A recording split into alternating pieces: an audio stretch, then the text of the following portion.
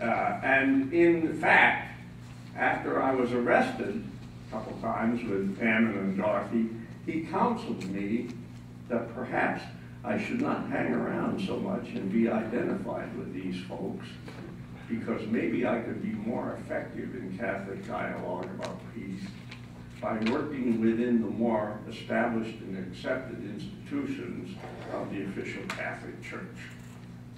And frankly, I did not heed that advice very well. My real spiritual guides were Dorothy Day and Ammon Henderson. But in 1958, just before I graduated from college, I had some options open to me. And Dan, who was then teaching religion at Lemoyne College in Syracuse, Jesuit College, invited me to come to Syracuse when I graduated to become a volunteer staff person for a little slum settlement house that he wanted to start to engage his students in work with the poor. And I agreed to go and be the staff person.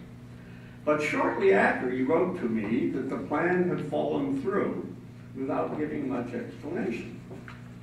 And it was not until 1987, when his autobiography, To Dwell in Peace, came out, that I found out why the plan had fallen through. He devotes 2 pages to the story.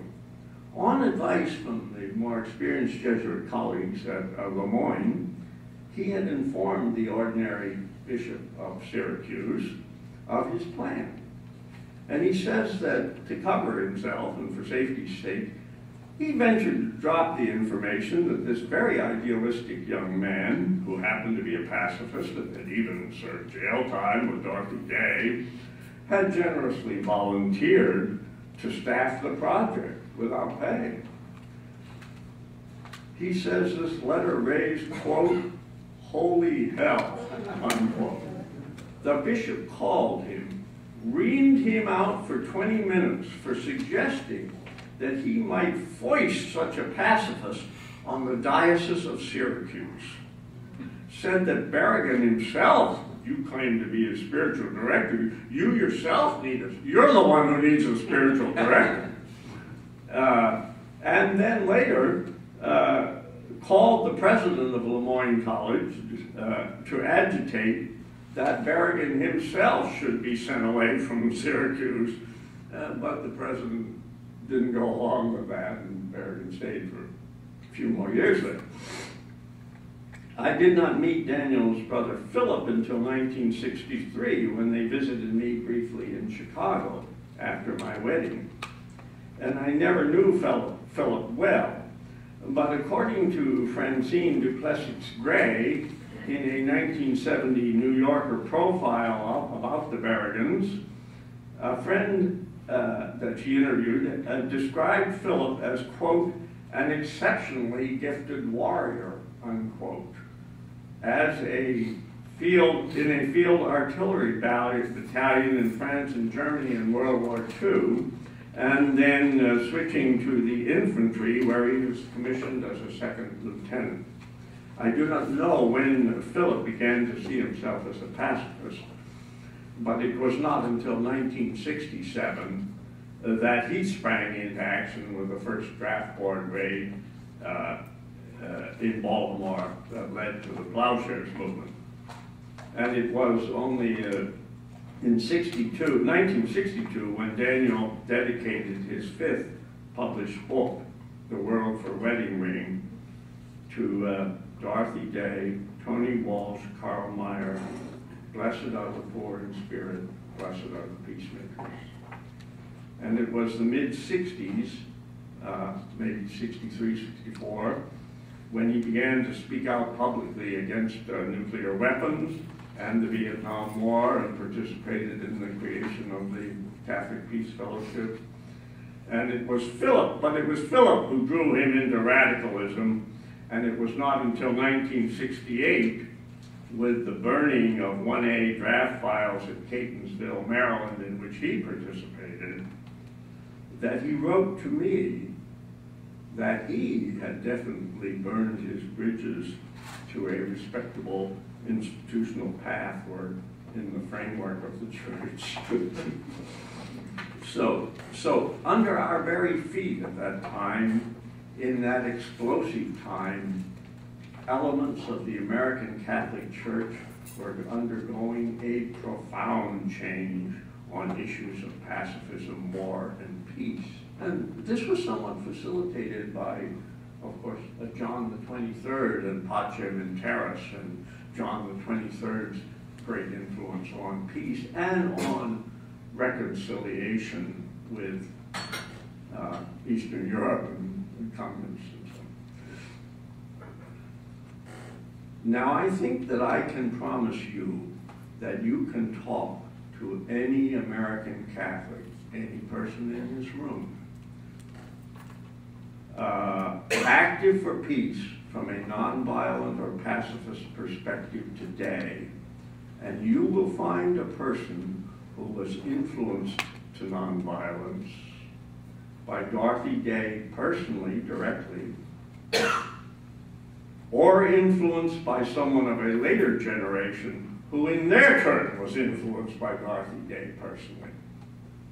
In other words, all the leaves, all the twigs, all the branches of the tree of American Catholic pacifism and peace movement go back to roots in Dorothy Day and the Catholic worker movement. And now, today, the most radical and determined action to reject all war and violence is organized and led by Catholic lay people and clergy.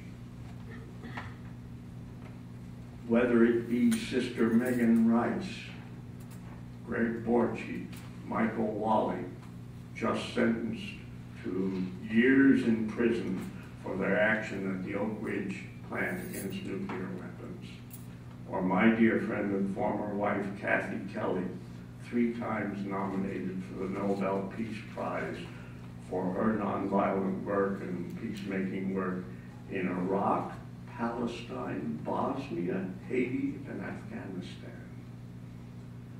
She is currently working with young Afghan peace volunteers and just came back Monday this week from escorting 2 young Afghan women to a conference and training on Gandhian nonviolence in Ahmedabad, India, where Gandhi did much of his work. Or we could speak of Father Roy Bourgeois, who lived with us at the Catholic Worker in Chicago in '79 and 1980 after he was kicked out of Bolivia, who coordinates the School of America's Watch at Fort Benning, Georgia.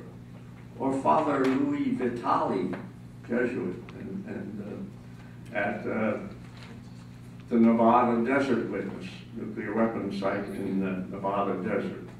Or the New York Catholic Workers, who organize Witness Against Torture to protest these outrageous imprisonments of people for 12 years without trial at Guantanamo. Or Father Frank Cordero and friends who protest, and Frank has been in jail, I don't know how many times, 5, 6, 7 times, 6-month sentences for protests outside the Strategic Command Headquarters, STRATCOM, in Omaha, Nebraska. I could go on with many more.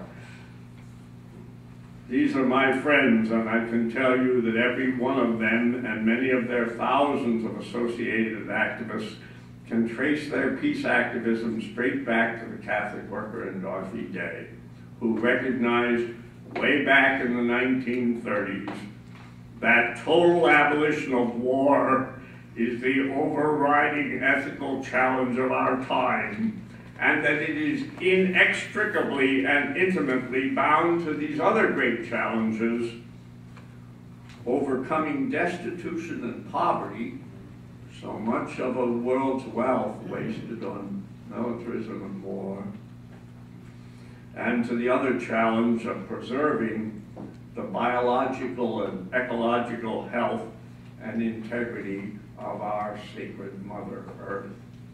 And as one of the speakers of the workshop yesterday, Peter Marn, and Peter Marn recognized this, that we have to have a different way of living and relating to the land and to the biological resources. It was Dorothy and the Catholic workers who framed this question and this great challenge to American Catholics 80 years ago in 1933, and to me over half a century ago. Now I want to move toward a conclusion by addressing a question that is interesting, though quite peripheral to this huge contribution that Dorothy made to the evolution of the American Catholic community on this great moral issue of abolishing war, a moral issue at our time like the issue of the abolition of slavery a century and a half ago. Should Dorothy be canonized as a recognized saint? Did Dorothy, or would Dorothy, reject the idea of being canonized? Dorothy would be disturbed at the idea of a couple $100,000 being spent on this. And I'm kind of disturbed about it too. But there are some people in our movement who argue that Dorothy explicitly rejected the idea of being canonized or being called a saint, and felt that this would be a way of dismissing or marginalizing her radical ideas. On the face of it, on the face of some of Dorothy's own statements, these folks may seem to be correct. But I don't buy these arguments for a minute or even a fraction of a minute. You know, I'm very opinionated, you can see that. In the first place, we need her in the church as a recognized model and mentor for both personalism and charity in service to others, and for this huge moral issue of abolishing war for all time in our time. And in the second place, the Dorothy I knew was almost obsessed with the lives of the saints. She prayed for mercy and justice through the examples of the saints. Every day she tried to storm heaven through the intercession of canonized saints. To suggest that she would not be thrilled to be placed at the table among them and recognized in their company just seems ridiculous to me. She might be too modest to say it, but the Dorothy I knew was not a humble woman. Now, Father Larry Rosebaugh, who some of you know, OMI, killed several years ago in the hills of Guatemala, was a Catholic worker saint that I knew well.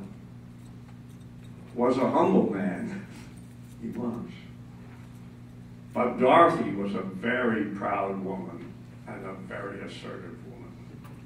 Now, to be a recognized Catholic saint, one is supposed to have the virtue of humility, or at least appear to be humble. And Dorothy so wanted to be a real saint, as distinct from an officially recognized saint. Because we know some of the officially recognized saints weren't so great. But she struggled continually against her pride and against any tendency to vanity, and tried to model the true humility and genuine holiness that she saw in her mentor, Peter Marn.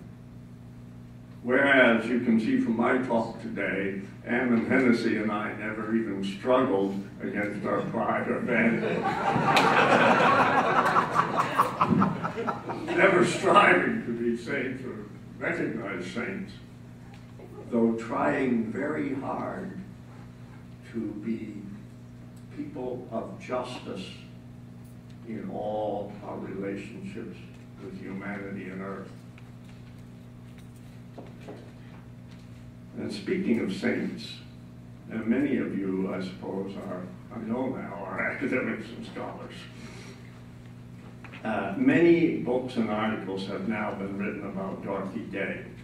Sometimes I wonder how much more can be said. So I want to turn your attention briefly to another great peacemaker and saint of our time, descending in direct line from legacy of Dorothy Day. It has been my incredible privilege and pride to be so closely associated with these two among many others of our outstanding peacemakers that I have known. First, as a disciple and follower of Dorothy Day for so many years, and then starting in the year of Dorothy's death as partner, husband for 15 years, mentor myself, and friend to Kathy Kelly of Voices for Creative Nonviolence. A real saint, a person of incredible patience, strength, gentleness, and courage. A person who has been directly and personally engaged in international peacemaking missions for the last 29 years in Nicaragua, Iraq, Palestine, Bosnia, Haiti, Gaza, and Afghanistan. Always reaching out to listen to the voices of ordinary people in the realities of great privation, suffering, and danger. Death, privation, suffering, danger. And to bring their stories back to us if we have but ears to hear. And Martha has been with her to Afghanistan. Chris Dussault and what's his name? Names. I've been with her to Bosnia. I don't know which others of you have been with those countries. In projects that she organized and led. And as I mentioned briefly earlier, she's just back this week from spending some time with her young Afghan peace volunteers, working to create a core of nonviolent youth in Afghanistan, in Kabul, and in India. So listen to her account of their stories. This is the thing for us to do today, you know, to help Kathy to bring these stories and spread them throughout the country. And you can find all that on www.bcnv.org.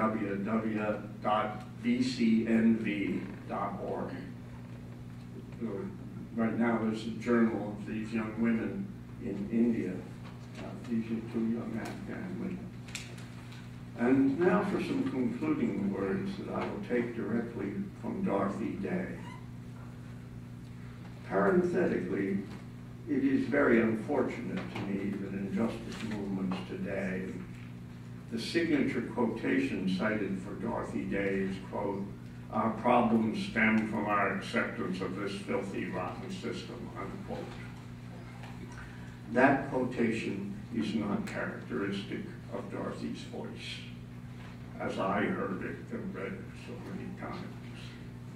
And according to Brian Torrell, another friend and disciple of ours and Dorothy, writing in the National Catholic Reporter for April 16, 2012, Brian had done considerable research on the issue, and he says that Dorothy hated this quotation. And it probably is not an accurate quotation at all, but is a paraphrase by a reporter who interviewed Dorothy for the February 18, 1970 profile in NCR.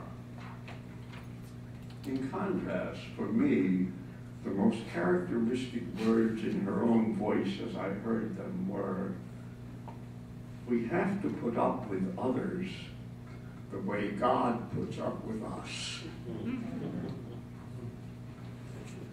Our systems, the American cultural system, the capitalist economic system, the American Catholic religious system, are not filthy, rotten systems. They are imperfect systems, a mixture of good and bad. in many ways often selfish, corrupt, and cruel, particularly the capitalist and cultural system. There was a time when the Catholic religious system was cruel with the Inquisitions and so on too,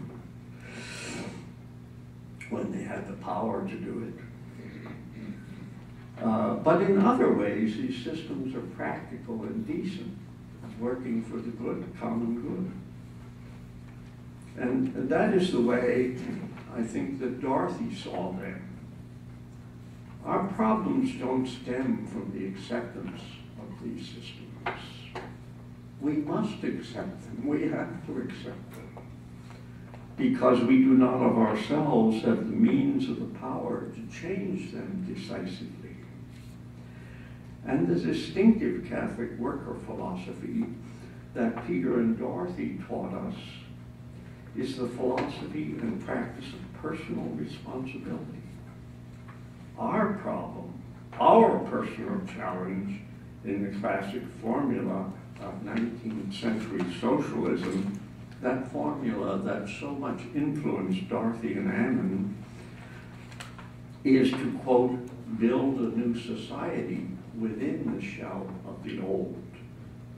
And so I will close with the voice of Dorothy herself from the very last page, the concluding postscript of The Long Loneliness, her autobiography. And you'll see that last page reproduced in Claudia's display over here, and I'll read it to you. And someone quoted from it yesterday, but I'll read the whole of that postscript.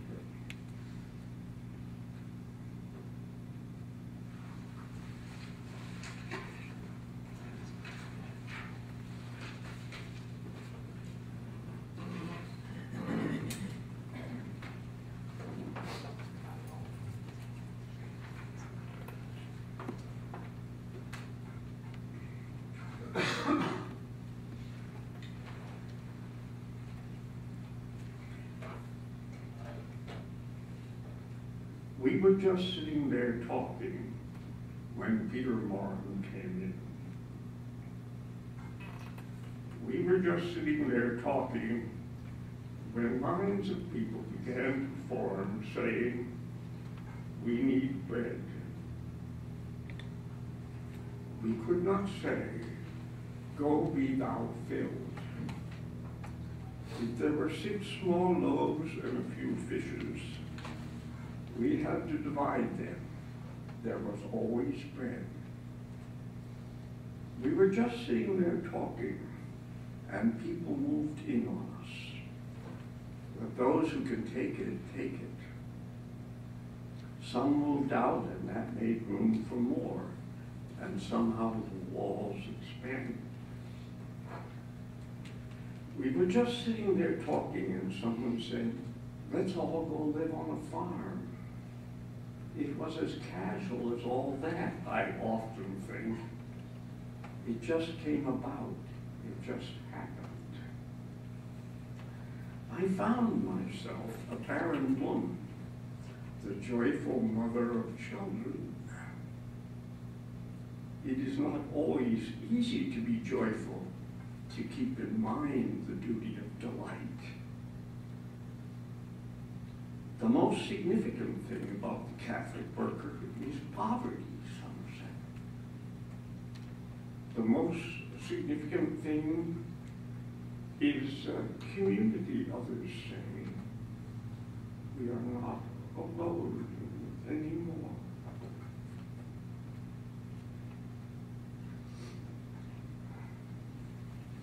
But the final word is love. At times has been, in the words of Father Zosima, a harsh and dreadful thing. And our very faith in love has been tried through fire.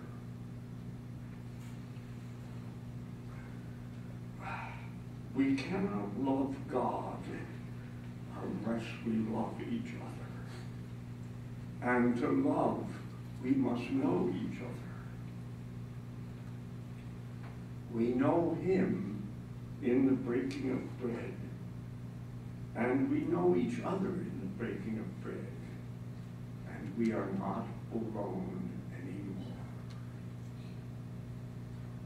Heaven is a banquet, and life is a banquet, too, even with a crust where there is companionship. We have all known the long loneliness, and we have learned that the only solution is love, and that love comes with community. It all happened while we sat there talking, and it is still going on. These are the words that first spoke to me so powerfully. 59 years ago, when I was 17, a very shy and lonely boy, reading them at a table in the huge main reading room of the New York Public Library at 5th Avenue and 42nd Street in New York. Dorothy and Ammon and 7 others were just sitting there talking 2 years later when I got up the courage and I walked in to join them at the Catholic Worker office. Kathy Kelly was just sitting there talking with the young people of Afghan and peace volunteers in a very cold apartment in Kabul a few days ago. And we are sitting here listening and talking, and we'll soon go over for lunch and try to know each other better and to know Dorothy better in the breaking